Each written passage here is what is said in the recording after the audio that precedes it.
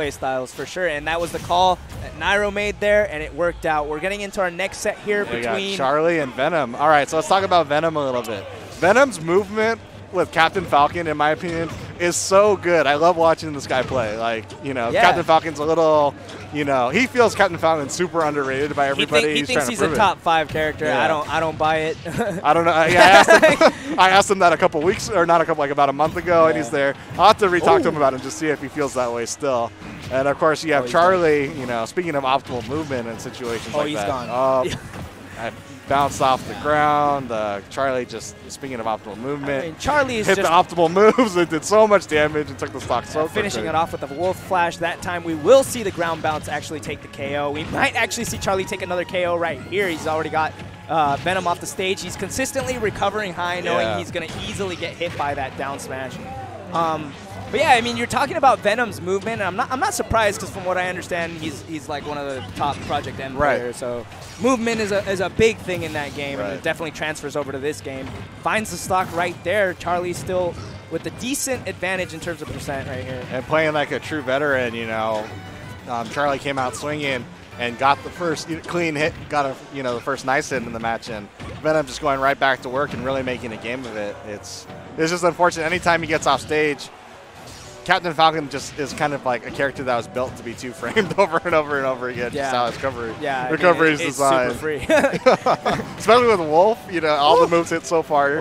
But he's really made a game of it. Oh my God, that was a very optimal edge guard by Charlie. He continued as I was talking, and oh my, the neutral air to the back air. Charlie's edge guarding with Wolf in ways that he makes me feel like he might actually just be the best Wolf. You know, like there's a lot of talk about Zachary. Speaking of optimal edge guards, he went off after him. Venom says, "Oh, by the way, I'm still in this game. Let's make something happen of it." And he's not out by a mile, man. He's taking 52% right here, stuck at the ledge, but he's still in it. If he can get back onto the stage, that is, he doesn't have a jump. Lasers. That should probably do it. Oh, a little early on the down smash.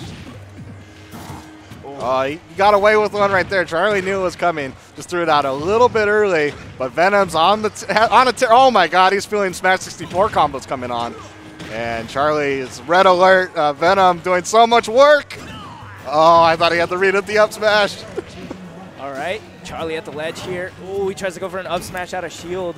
They're just dancing around each other with aerials. Venom going off stage. The high recovery from Charlie to get back. And now Charlie's playing a little tentatively, not playing as aggressive at the. Oh, there he goes. He's off stage now. Yeah, definitely the aggression that was there at the very start of the match is completely gone from Charlie.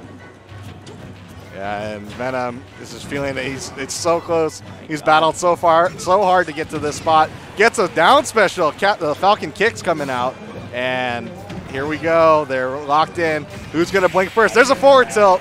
That wasn't really a blink. That's just kind of not fair. Wolf's forward tilt. Well, I mean, reaches so far. Where do you land? To be fair, Charlie had that scouted out, right? I mean, he inched forward knowing that like Venom had been consistently trying to land on him with hitboxes, and it happened to be the neutral air just completely whiffing in Charlie's face, getting that forward tilt and taking game number 1. But dang, man, that was a really down to the wire game. Venom just kind of, you know, Charlie might have been thinking he's going to roll through this one pretty easily, and Venom's like, oh, I got a few tricks up my sleeves. Project M taught me a thing or two. Let me show you real quick. And he almost brought that. He brought it back for sure. Almost stole that game overall. And you know, the hard part's going to be for Venom. There was like, he was controlling most of the match until he was off stage, and then it was just Captain Falcon being Captain Falcon off stage. And that's going to be. He's got to avoid getting off stage. Easier said than done against Charlie, who is just carrying him across the stage and hitting him off no problem. Charlie showing a little bit of that same aggression from game 1 right now, taking an early lead, but nothing significant yet. We've seen Venom is able to turn these stocks right back around and convert in the moment's notice. What'll be scary is if Venom's able to battle and take a lead for one. Oh my God, he went for the hard read. Charlie just going for the normal getup off of the tech, or the miss tech, I should say.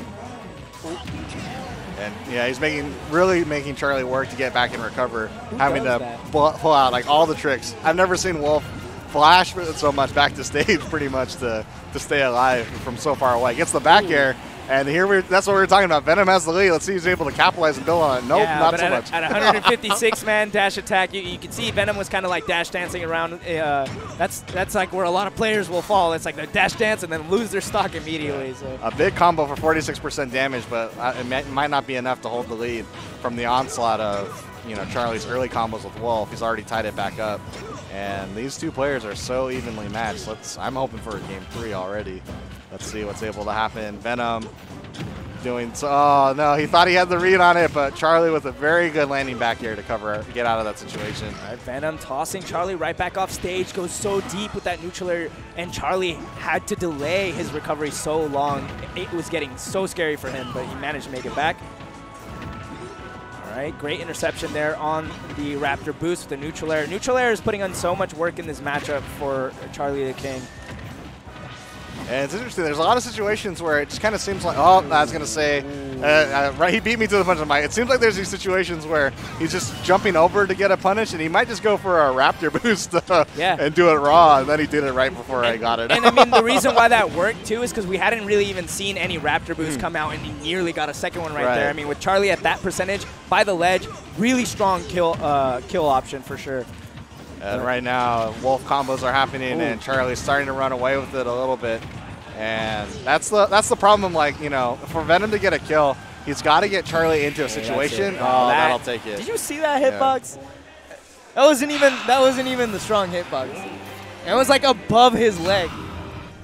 This character's fair, dude. I love this character. Yeah. Thank you, Charlie. Thank you for the wonderful performance. The honey face sometimes.